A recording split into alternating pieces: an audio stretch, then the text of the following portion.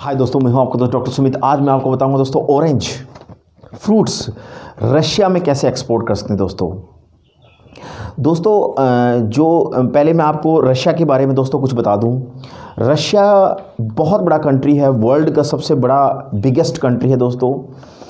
इसका बहुत सा एरिया जो साइबेरिया में है, जो एशिया में, वो बहुत ठंडा है दोस्तों। और कुछ एरिया यूरोप में है जो मोस्ट पॉपुलेटेड है। अधिकतम पॉपुलेशन जो है दोस्तों वो यूरोपियन जो एरिया है रशिया का, उसमें है दोस्तों। रशिया के बारे में मैं आपको बताऊंगा। पहले मैं आपको बताऊंगा दोस्तों, हमारी जो कंपनी है सुप्रिया ग्लोबल एक्जिम कंपनी दोस्तों 2 दिन की वर्कशॉप लगाती है। पहले दिन हम इंडिया के रूल एंड रेगुलेशन के बारे में बताते हैं दोस्तों। इंडिया में कैसे लाइसेंस लिए जाते हैं, कैसे अपना सामान आप भेज सकते हैं लॉजिस्टिक के थ्रू, कैसे सैंपल भेजे जाते हैं। हम दोस्तों कुछ डिप्लोमेटिक तरीके बताते हैं जिससे आप बायर और सेलर ढूंढ सकें और ये पता लगा सके ये बायर जेन्युइन है या डिफ़ॉल्टर है। ये भी चीज़ हम डिप्लोमेटिक तरीके में बताते हैं दोस्तों। हम एक सॉफ्टवेयर प्रोग्राम देते हैं आपको जो अपने आप लैपटॉप पे इंस्टॉल करेंगे। सारे के सारे आप सर्टिफिकेट ऑनलाइन अप्लाई कीजिए। जब वो बन जाएंगे तो आपके मेल पे आ जाएंगे दोस्तों। किसी के पास भी आपको जाने की ज़रूरत नहीं है, वेस्टिंग ऑफ मनी करने की ज़रूरत नहीं है। आप एक लैपटॉप लेके कमरे से शुरू कर सकते हैं दोस्तों। सेकंड डे जो हमारा कॉन्टिनेंटल डे रहता है, जिस देश में आप एक्सपोर्ट इंपोर्ट करना चाहते हैं उस देश के क्वालिटी स्टैंडर्ड क्या है, रूल एंड रेगुलेशन क्या है, सर्टिफिकेट्स क्या है, ये सारी चीज़ उस दिन बताई जाती है दोस्तों। आपने इंडिया की लाइसेंस बनवा लिए, सामान तो यहाँ से चला गया, लेकिन जिस देश में आप भेज रहे हो अगर उस देश के अकॉर्डिंग नहीं है, उस देश के क्वालिटी स्टैंडर्ड को फॉलो नहीं करता, तो आपका सामान बीच में फंस जाएगा दोस्तों। वहाँ के पोर्ट में पहुँच जाएगा लेकिन वो रिलीज़ नहीं होगा दोस्तों, और आप बहुत बड़ी प्रॉब्लम में फंस जाएंगे। तो सेकंड डे जो हमारा कॉन्टिनेंटल डे रहता है, जिस देश में आप एक्सपोर्ट इंपोर्ट करना चाहते हैं, जैसे आप रशिया में ऑरेंज एक्सपोर्ट करना चाह रहे हैं, तो उसके रूल एंड रेगुलेशन के बारे में बताया जाता है।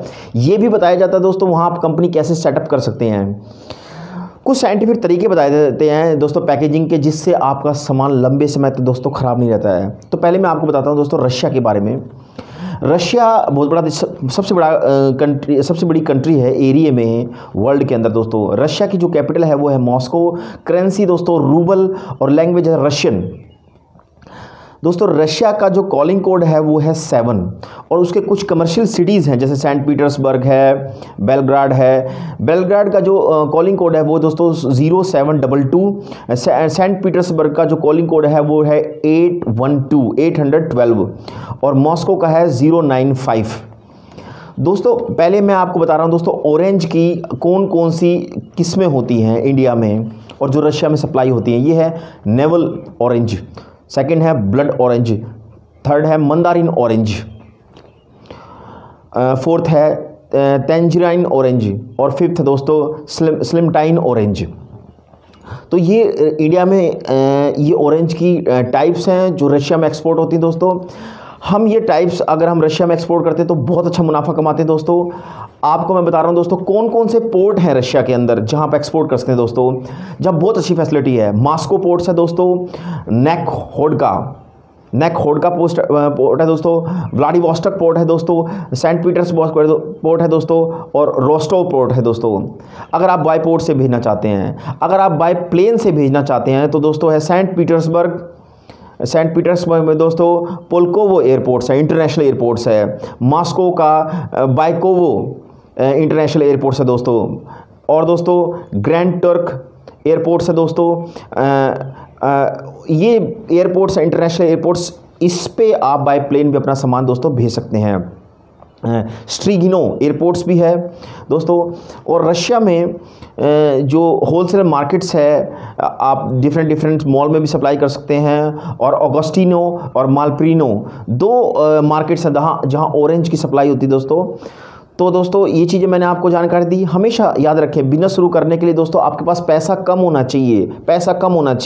ध्यान से सुने, प्रैक्टिकल नॉलेज ज़्यादा होनी चाहिए, आपका बिजनेस ग्रो करेगा। हम 2 दिन की वर्कशॉप में दोस्तों प्रैक्टिकल नॉलेज देते हैं और दोस्तों हम आपका पूरी हेल्प करते हैं। याद रखें अगर पैसा ज़्यादा होगा, प्रैक्टिकल नॉलेज कम होगी, आपका लॉस हो जाएगा दोस्तों। इसलिए हमेशा प्रैक्टिकल नॉलेज ज़्यादा होनी चाहिए, पैसा कम होना चाहिए, आपका बिजनेस ग्रो करता है दोस्तों। तो हम आपको 2 दिन की वर्कशॉप में प्रैक्टिकल नॉलेज देंगे दोस्तों।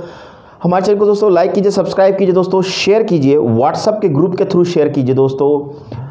पुराने वीडियो ज़रूर देखिए, अपने फ्रेंड में शेयर कीजिए दोस्तों। और अगर कोई भी प्रॉब्लम दोस्तों, स्क्रीन पे जो नंबर फ्लैश हो रहे हैं डायरेक्ट मुझसे कॉल कीजिए, अपनी प्रॉब्लम बताइए, मैं उसका सॉल्यूशन आपको बताऊंगा दोस्तों। Thank you very much.